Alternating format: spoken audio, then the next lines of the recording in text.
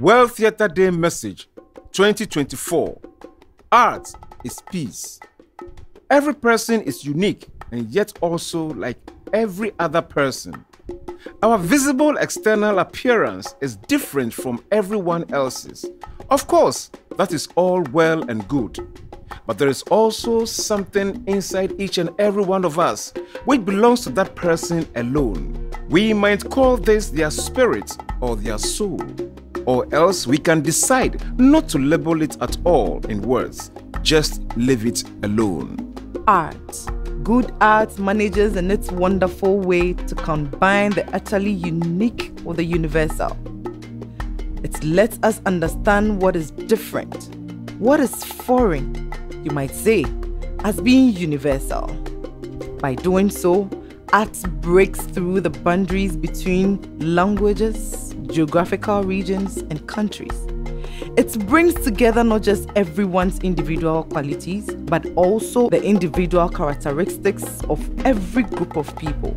For example, of every nation. Art does this, not by leveling differences and making everything the same, but on the contrary, by showing us what is different from us, what is alien or foreign.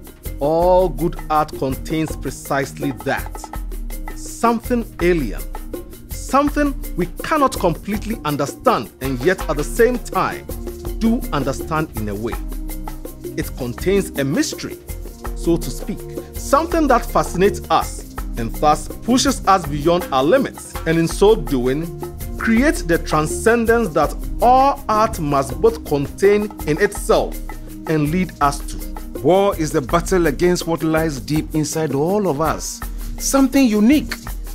And it is also a battle against arts, against what lies deep inside all arts. All good arts, deep down, revolves around the same thing, taking the utterly unique, the utterly specific and making it universal, uniting the particular with the universal by means of expressing it artistically, not eliminating its specificity, but emphasizing this specificity, letting what is foreign and unfamiliar shine clearly through.